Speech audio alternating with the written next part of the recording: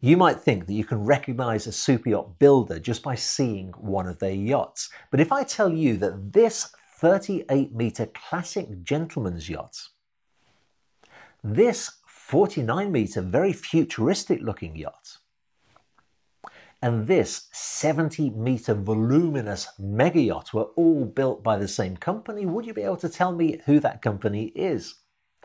Well, I'm happy to say that I can tell you who they are, and this is my report back to you on Rossinavi.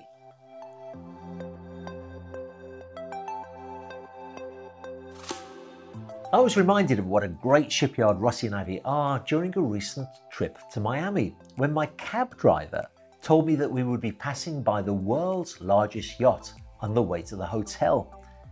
I whipped out my iPhone to take footage of the yacht, wondering how Dilbar had got over there from the Med so quickly. But what I saw was far from the world's largest, but certainly one of the world's most beautiful yachts, called Utopia 4.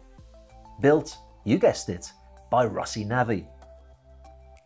The yacht was designed by a company called Team 4 Design, who I must admit I've not heard of before, but they've done an astonishing job of making a 63-meter, that's 207 feet long super yacht actually look very sleek and well proportioned. Usually I'm very discreet to not mention owners' names of yachts, since they usually don't appreciate it. But in this case, the owner of Utopia 4 has done her own walkthrough video of the yacht. It's just a pleasure to watch.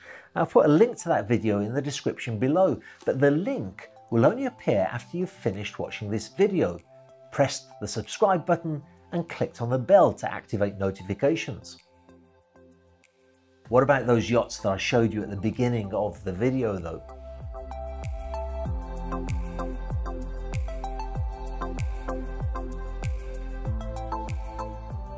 This gorgeous 39-meter classic gentleman's yacht was launched as recently as 2015, and I had the pleasure of viewing her shortly before her delivery.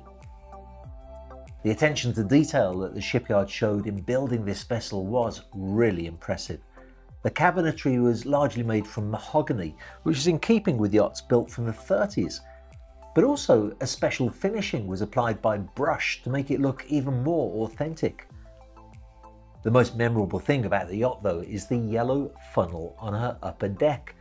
This is not just a design feature, and neither is it a functioning funnel. It's actually a beautifully designed piece of engineering that unfolds like a transformer to become a crane for launching the tender. I could just imagine how thrilled the owner must have been with that. Taransay is certainly not the biggest yacht that Rossinavi have ever produced, but I'm quite sure that she has a special place in the hearts of all the workers who were involved in her construction.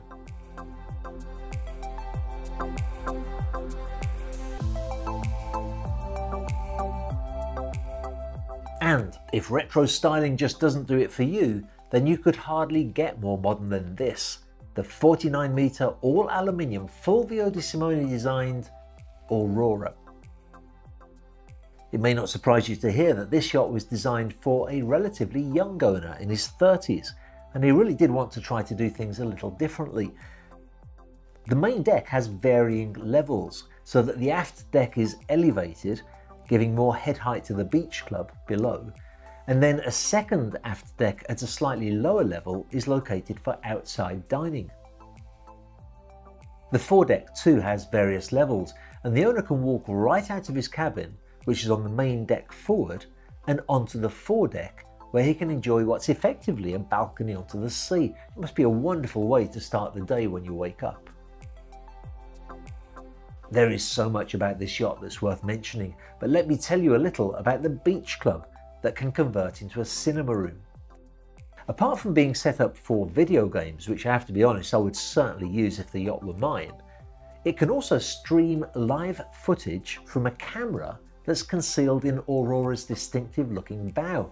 Apparently the design of this was inspired by a feature in a Marvel comic. Now I've been known to read a few Marvel comics in my time, and I have no idea what comic may have inspired that feature. So if you know, do tell me in the comments section below.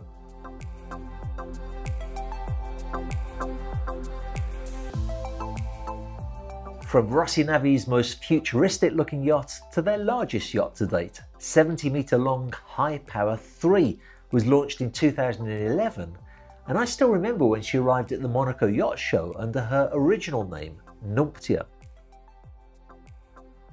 This is a highly customised super yacht designed by Studio Spadolini. She's a genuine world cruiser with a range of 7,500 nautical miles and space for 12 guests and 18 crew.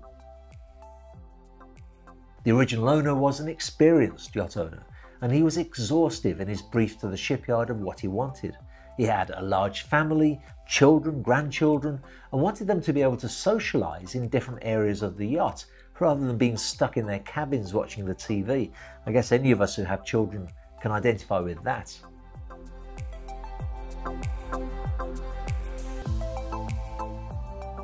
Possibly the most impressive thing about High Power 3 though is that it's one of the first yachts that Rossinavi ever built. Now, to explain, the Rossi family had been suppliers to the super yacht industry in Italy since the 1980s, building mostly hulls and superstructures for other yacht builders. Just over 10 years ago though, so not that long ago, they decided to start the Rossinavi brand and to build their first complete large super yacht, which was called South and was 55 metres long. Today it's called Rarity. They made such a great job of that project though, and their reputation as suppliers in the industry was so strong that they were soon commissioned to take on this huge 70-metre project. I can't help wondering how they felt at the time, having decided to build super yachts and almost straight away being asked to build something so very large. I guess you can't always control the speed of the growth of your business. However, that yacht was built so well that since then they've been commissioned to build lots of other yachts of all kinds of sizes and all kinds of designs. And here's the point that I most want to make in this vlog. Rossinavi is a full custom yacht builder. Now you can't decide if you like or don't like a particular builder of that kind based on one yacht that you've seen. Sometimes I hear people say, I don't like Rossi or Turquoise or Lursen because they've seen one yacht that aesthetically doesn't appeal to them. You can say maybe that you don't like the designer because some designers do have a very specific look to their designs, but you can't write off the whole shipyard because what they're doing is building to a design brief that's been approved by the owner. If you're interested in building a fully custom super yacht, you should really start by deciding which designer you would like to work with, and then looking at different custom yacht builders to decide which one of them can build to the quality and to the price that you're prepared to accept. I've visited Rossinavi, I've met the family that own it, I know that they build to a good quality because I've touched and felt the yachts that they've built. I have to also say that they're really nice people to deal with. Whenever I contact them, they get back to me right away. On the few occasions I've been to their shipyard, they're incredibly hospitable.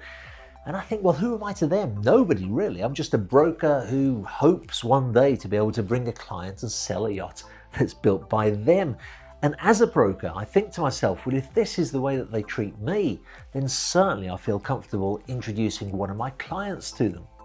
And talking about my work as a broker, I have to say that probably the only reason I haven't gone on at greater length about Rossinavi is that at some point I do have to go and try to sell some yachts. I will be talking more about them in the future though, as well as presenting you with other great reports from the yachting industry. So if you have a passion for yachting, keep it alive by subscribing to my channel.